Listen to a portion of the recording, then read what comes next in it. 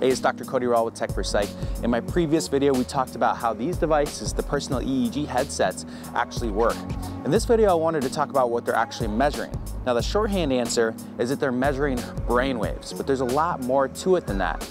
Every little peak in a brainwave signal represents thousands of neurons firing in synchrony. Now, there's a lot of different frequencies that are going on in the brain, and they represent different mental functions. And in breaking them down, we can create what some people call an alphabet of the brain.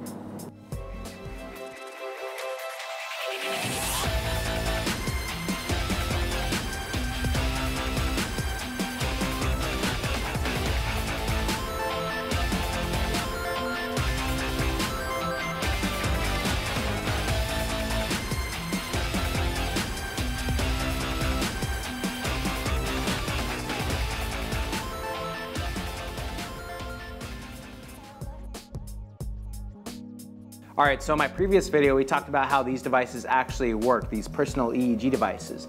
They kind of function as circuits. You've got this voltage change that's happening between electrodes, and the computer is picking that up, that alternating current, and converting that into digital code. So what's actually creating that alternating current, that voltage difference between the electrodes on the device? Well, in my previous video, I talked about how there are billions of neurons, and they are arranged in certain ways in the brain. One that we're interested in are these columns that are right near your cortex, these pyramidal cells. And the way that these cortical columns work is they fire these electrical signals that go elsewhere in the brain, but in doing so, they build up these charge gradients. And in one area of your head, you can build something up called a local field potential. And this local field potential is always fluctuating, and that is what we know of as the most likely cause of the electrical signals that are coming from the brain. Now, as we talked before, the actual EEG signal is a difference between voltage between two electrodes. Now, the way that the signal fluctuates will affect what the EEG signal actually is. So, for instance, thinking back to your college physics days, you have in-phase fluctuations and out-of-phase fluctuations. So let's imagine a neuron is firing, and that firing is represented by a sine wave. So you're going to have this sine wave going up and down with peaks and troughs. If you have two neurons that are firing at the same time, their peaks and troughs will be in synchrony. And if that happens, when the EEG signal is analyzed, it's going to add those signals together, creating a higher amplitude in each peak and trough than you would have had with it alone. Now, the opposite of that would be if neurons were out of phase.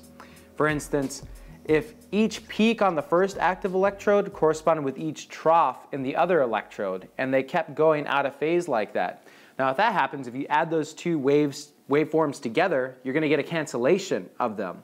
So the difference is that when neurons fire together, they create higher amplitude peaks and troughs in the EEG signal. When neurons don't fire together and are random and canceling each other out, the amplitude will be a lot smaller in an EEG signal. A good example of high amplitude EEG signals is seizures. So when someone has a tonic-clonic seizure, they typically go unconscious and shake violently, right? Well, a lot of the neurons, especially in the motor cortex, are firing in synchrony. They're having large discharges at the same time, which is creating the shaking movement. And if you look at an EEG of someone that's having a seizure, you'll see high amplitude regular waveforms because all the neurons are firing in synchrony. So let's take a step back and talk about theory for a second. Why do you need all these different oscillation frequencies of neurons firing in the brain? What does it mean? Well, it all comes down to communication.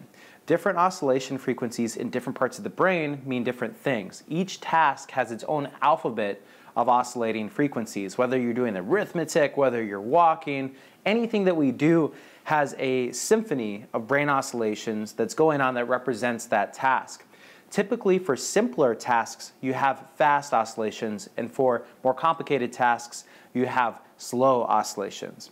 Another way to think about that is there's uncountable small little processes happening all throughout the brain in really fast frequencies. But to integrate that into a total sensory, I'm here in the room experience, you need slower oscillations coupling those faster oscillations together. Now, It has been said that if you knew all the anatomical locations of the brain, like with one of those circuit maps, and what each oscillation frequency meant, you would have an alphabet of the brain and you could like decode the brain.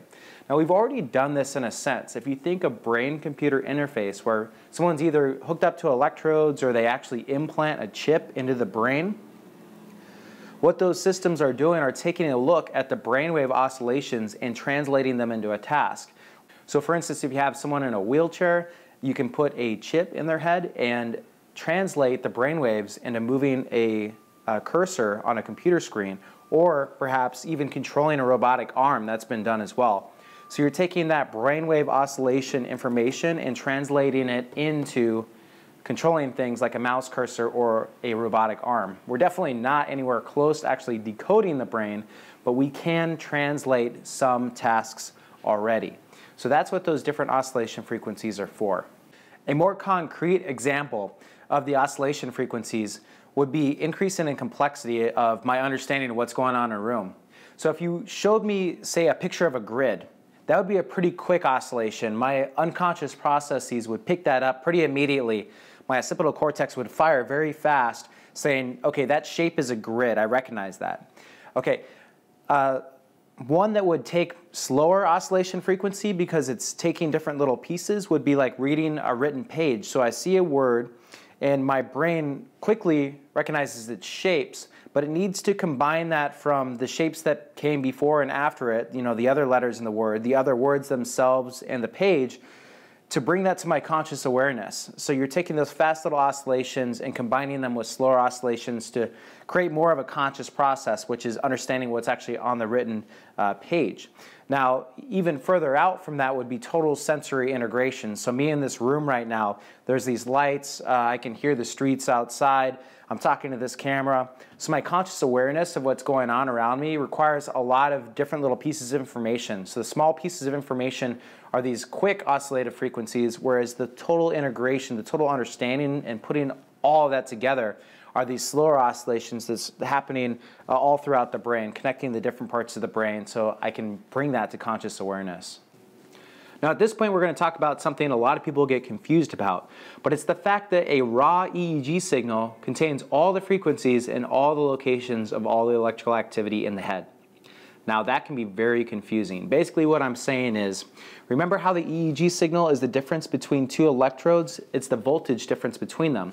Well, there's no reason that they're only picking up the electrical activity in that little area. It can be influenced by any electrical activity in theory that's happening within the brain, depending on how good the connection is.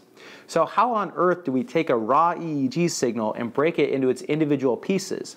How do we break it into the individual frequency bands, and how do we break it into the locations that they're coming from? We're going to use two concepts to be able to do that. To break it up into frequencies, we're going to use something called the fast Fourier transformation. To break it into locations, we're going to use something called the inverse problem. Now, don't let those two concepts get you worked up. We're going to talk about them, and we're going to break them down in detail. So let's talk about breaking it down into different frequency patterns using the fast Fourier transformation. Now, the fast Fourier transformation has been called one of the most important mathematical formulas of this century. It was developed so that we can take a complex signal and break it into individual components. If you think about it, that raw EEG signal is representing all the little random electrical activity within the brain. It's a mess. There's no way you'd be able to make anything out of it. But when you plug that data from the raw EEG signal into the fast Fourier transformation, it breaks it down into individual frequencies.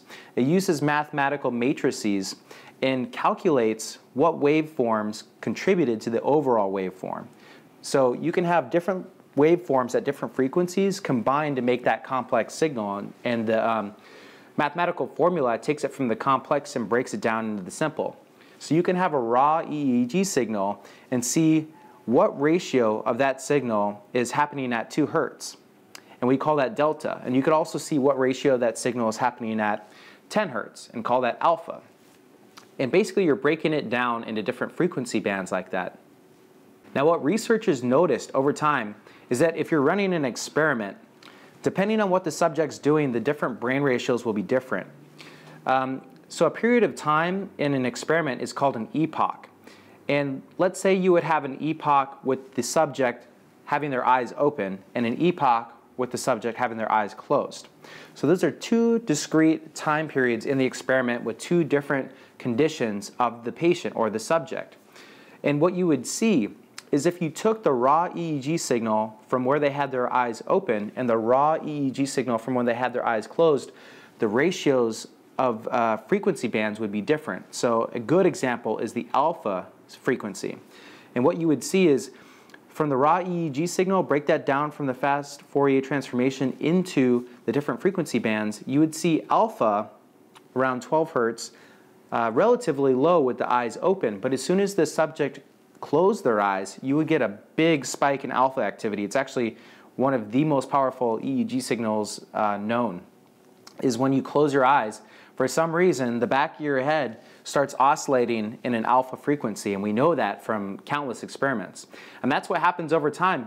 Scientists just build this catalog of data where they have people do different experimental conditions, take that raw EEG signal and break it down into its frequency components and watch the ratios change. That's how we can tell how at different mind states or different motor states or whatever you're doing, there's going to be different ratios of brainwaves. And that's how they've characterized the different brainwaves to represent different things. So we've got these arbitrary definitions, and I'm going to talk about this more in my next video, but we've got brainwaves called delta, then we've got brainwaves called theta, then we've got brainwaves called alpha and beta. And these are arbitrary names for ranges of frequencies. And we name them because, number one, it's arbitrary, but number two, we notice that within these range of frequencies, there's things that are typically going on with the person. And as I described, the alpha with the eyes closed is a good example of that. Now, what helped my understanding of this was taking a look at a histogram. I think it's one of the best ways to represent a raw EEG signal that's run through a fast Fourier transformation, because you can see on the y-axis is the amount that each frequency band contributes to the overall signal. So the higher the bar, the bigger the contribution. On the x-axis, you see the frequency bands. So you might have each bar represent 1 hertz. So the delta frequency range would have 3 to 4 bars because each one is representing 1 hertz, but delta is a range from 1 to 4. So you can see what the different delta frequencies do to the overall signal. And so it's not a concrete definition. People will designate between low beta and high beta because beta is a range of frequencies, and each frequency, every little discrete frequency band has its own characteristic properties where it is in the brain. But we have, by culture and by history, broken it down to these arbitrary definitions and divisions. But again, the histogram is a good way to look at it because you can see the whole range of frequencies and how much they each contribute to the overall EEG signal. And that's how we break down these raw EEG signals into the individual frequencies. Now, let's talk about how we locate where exactly these different EEG signals are coming from. First of all, the more electrodes that you have on the head, the better you're going to be able to pinpoint where exactly these signals are coming from. The more electrodes you have on the head, the better the resolution, the spatial resolution. Now, spatial resolution means you'll be able to pinpoint exactly where the signal is coming from. So the best analogy for this, for the inverse problem, is to think of a crowded room. There's a lot of people in the room, they're conversing. There's all these different conversations going on. And all around the room are different microphones. The microphones represent the electrodes. Just like the microphones are listening to the people talk in the room, the electrodes are listening to the different electrical frequencies in the brain. So if you think about it, each microphone theoretically can hear all the different conversations in the room. Every one of the microphones can hear all the conversations. But through the inverse problem, you can feed all that information into a computer, per se, and the computer would be able to figure out, okay, this microphone's on this side of the room, and this couple's conversation is louder than that couple's conversation in this microphone. So you can kind of tell how far each conversation is from the microphone. And since you have all the data from all the microphones, you can reconstruct what the room actually looks like, because each microphone will have a different profile. Each microphone will have one couple that's closer to it than another couple or group of people. So the same thing works with the electrodes on your scalp. Basically, the computer can tell, hey, these EEG signals I can see in both of these electrodes, but they're louder in this electrode than that electrode, which means that signal must be happening closer to that electrode. And when you combine all that data, and don't kid yourself, it's a lot of data, the computer can use, especially if it has a whole bunch of electrodes, the computer can use that data to pinpoint where exactly the electrical activity is happening in the brain. And I've seen estimates that EEG now is able to get consistently down to 7 millimeters of accuracy. So not quite nearly as accurate as, say, a functional MRI, but much cheaper and much easier to do, and pretty good spatial resolution and much better temporal resolution, because temporal resolution is how it's occurring in time. And the EEG signal, you can pick up the electricity just right after the event, whereas an fMRI machine is just picking up the oxygen levels that change after the event. So EEG signal, not as good as spatial resolution, but excellent temporal resolution in the signal. One of the cool things about having the computer break down the locations of the EEG signal through the inverse problem is you can create programs like Loretta that maps the EEG signal over an MRI brain scan of the patient. So you could take an MRI scan before or after the EEG signal, and after the computer knows where the signals are coming from, it can overlay that map onto the MRI brain, and you've got this cool picture where you can see the whole brain and where the EEG signals are coming from in the subject. Anyways, going further, we've talked about the fast Fourier transformation, how you break it down in individual frequencies, and also the inverse problem where you break it down into individual locations. And that's how we take our raw EEG signal, break it down into its individual components, correlate it with what's going on with the experiment, and figure out how the brainwaves are correlating to mental and physical behavior.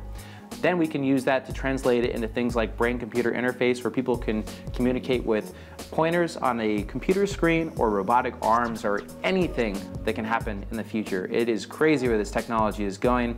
And also, it's pretty awesome that these chips within the devices are so small that they can, and powerful enough to create these powerful calculations. If you think about it, in one of these devices, the electrical activity is going in through the electrodes, getting analyzed in this area with the amplifier, being changed into a digital signal that's being sent to your smartphone to give you feedback on meditation or any other mental processes that you're doing. The technology is coming along quickly, and I think it's going to revolutionize our world. Okay, so we've talked about how the actual devices work in my previous video. We talked about the actual brainwaves and how we break them down in this video. In the next video, we're going to talk about the individual brainwave frequencies and what we know about them. This is Cody Rall with Techforpsych. Thanks so much for listening in. We're going to do more product breakdowns. We're going to do more interviews with people that are doing great things in mental health and wellness. And we're also going to be looking at more self-development topics that were directly influenced by the neuroscience that we're learning here. Please support the channel by subscribing, and if you have any additional questions, I can be reached at hello@techforpsych.com. Thank you so much for the listen. Talk to you again sometime soon.